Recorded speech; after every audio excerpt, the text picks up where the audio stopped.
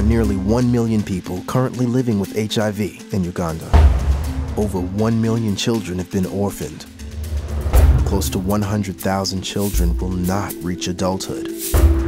Nearly 25,000 babies are born already infected. HIV/AIDS is destroying a nation.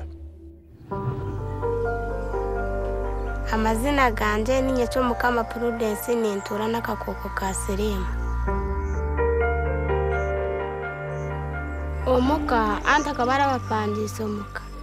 Aza turatura yetu yena n'abahara aza nyo bara ibo barasigara bigwede nyo mubazo gwenda gubiko muka ndataha kare kuza kumena mubazo gwanje ndashanga yahise.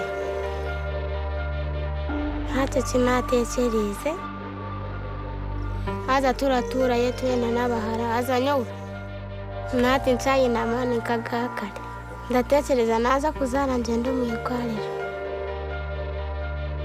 Tambi Faustine niko mazina ganje nyo muntu uri kutura n'akakoko ka sirimu za zitari nonje bana. Umucyara wanje ubu ni bahirwe yasumbuta umuntu ayine akakoko ka sirimu hati ayine n'umucyara na wakine n'umwana na wakine hata ushanga ekayaba yanga tinkumanya yawo ngo kubasa. Medicine alone will not control this epidemic. It is time to spread an epidemic of hope for HIV/AIDS. Be the virus. Samaritan's Purse is empowering local communities with the hope of Jesus Christ in their fight against the HIV/AIDS virus. Ndi Chelsea poli kandi nyina kakoko ka sirimu. Ahanyuma Samaritan Purse takijiri tukabataka amayire nenshi kiriho turagira ngo turwire burwire ubundi n'uburugo ubundi nenshi kusha ku Samaritan Purse yijire yatwigisa kurebembera kandi tukeberwa akakoko ka sirimu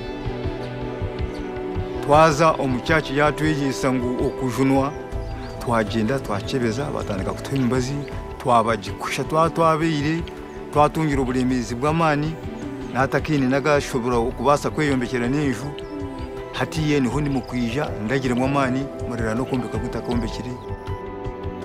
Samaritan's Purse hosts community conversations to raise awareness and address the community's greatest concerns. Kubona bonesabwa kucyariho kw'abana so ntabweco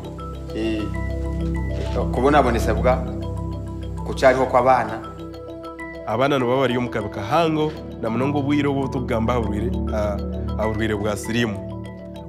Abana bingi nabwo bafira umuringo gwaba master kandi nabwo naba master nabo ubwiro bwo kugira ngo akuma umwana oyizira yishomero ni wari kumukurura kandi akamuta hariye yaba ni mu office yaba ni kahi nawe akashiba kabyama nawe shemere kuba bitwimukira hamwe twe n'abataka enduru kwere kugamba twimukira hamwe twe n'abataka kandi hatakagira umuntu wacu ndije nteje no manya umuntu nabamara kumukwata ngo wabo tagizire akuwa kwata yahikokomesho yine shora abone mbwe n'abantu shange bayisimira shana kugira ngo bagira kubamba.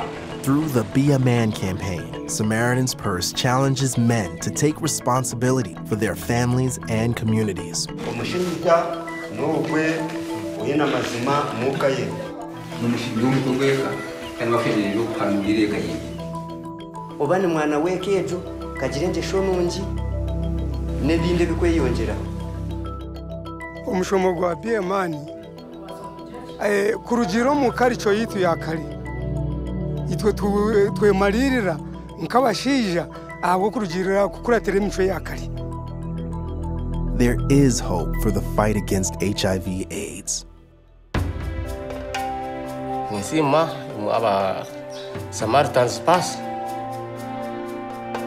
amasiko gukubanza nyine amasiko gukujunwa ngamanya ngo kunjya twarwa narwo munsi ndiyaza mu mikono ya mukamaruhanga wanje mutize kuno ya mukatwegesa abanga babire barapapa bakatunga buhumuriza burunzi hati bakarenga ku papa na nyowo babajumaga mwanyegese hati banjumagora ndeho namya kandi mukatuha no mukampa no buyambi. Shouldn't this deadly cycle be broken? be the virus. Against AIDS, against gender violence, against child abuse. Would you become a carrier of these desperate messages? Would you spread an epidemic of hope for HIV/AIDS? Would you be the virus?